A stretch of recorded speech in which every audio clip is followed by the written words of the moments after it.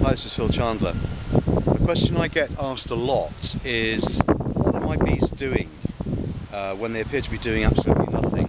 This typically occurs when you've got a swarm into a hive and within a couple of days you've peeked inside, or even a week later you've peeked inside, and what you're seeing is bees apparently doing nothing very much. Now, here's an example. This swarm has been in here for, I think, about 3 days. I'm just going to put the camera down inside. So here they are. Here's what looks like a huge ball of bees doing nothing in particular. But in fact they are busy. They're building comb. Just going to move the camera in slightly.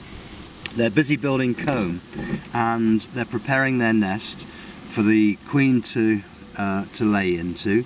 She's probably already laying, in fact, and they will, when the weather's a little bit better, it's rather cool and windy today, as soon as the weather improves, which will be in a couple of days' time, they will be out foraging and bringing in food. At the moment they're using up the resources that they brought with them in the swarm, because knowing that they were swarming, they filled up their tummies with nectar or honey, more likely, and they brought that with them because that's the fuel they need in order to build their comb. Building comb out of wax requires them to turn essentially sugar into fat, and the sugar comes from the honey, obviously, the carbohydrate, and the fat is the wax itself, which is excreted in small flakes from glands on their abdomen.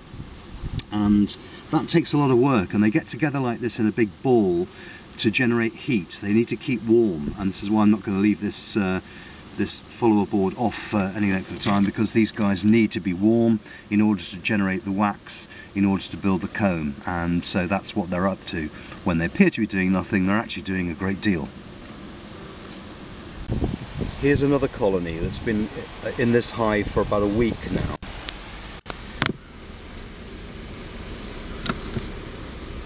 And again, you can see that they are huddled up together, generating heat and building comb. That's their main job at the moment, to create space for the queen to lay and for them to be able to store their food.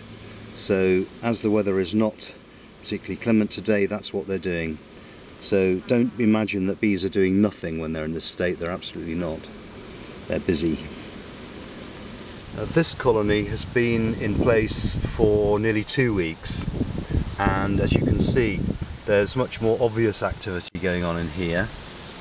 They're building comb, and you can see that they've built it right up to the end of the available space.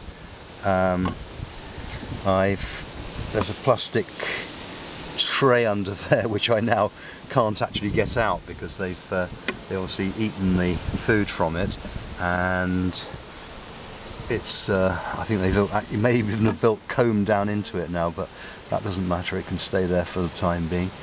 You can see actually they've also started to build comb on the end, on this end follower board, so that means what they need is some more space. So I'm going to put a couple of extra top bars in there to give them some more room to build on.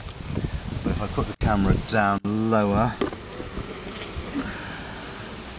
you can see that they've built comb right out to almost to the sides of the hive, and that's what they're going to be doing from now on for at least several weeks, and probably 2 to 3 months, in fact,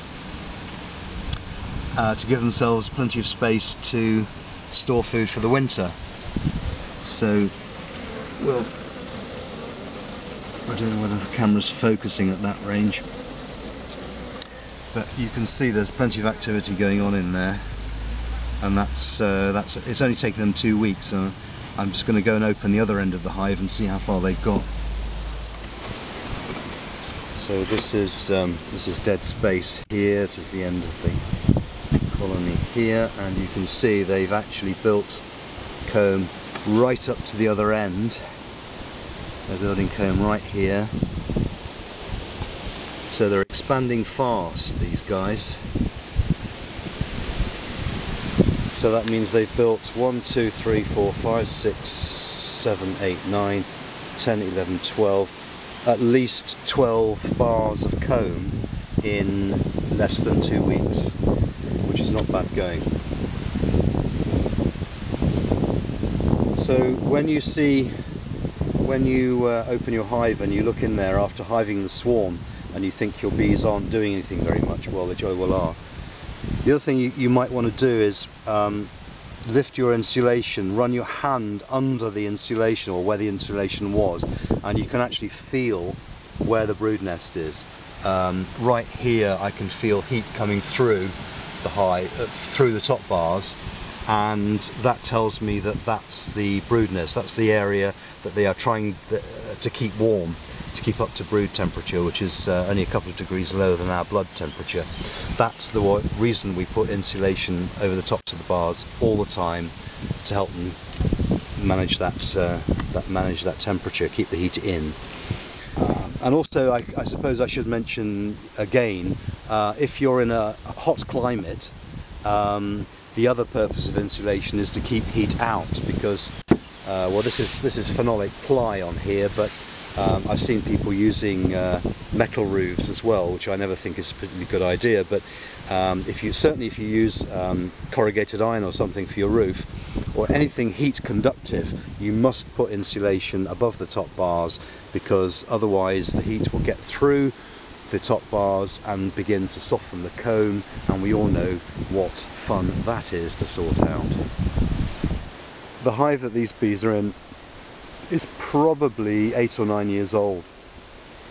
It's got a central entrance, which is not my favourite nowadays, so I will at some point replace that hive with another one that I've got ready, which has got the what we call the side end entrances, and that one also has a mesh floor with a board underneath it, and I can see that in fact I can show you, the bees are discovering or possibly even helping to make unofficial entrances. It's a nylon mesh, which is good, which works fine, but it's not, I think it's becoming detached from the sides somewhat. So a bit of maintenance work to be done there. Bees are flying despite the wind.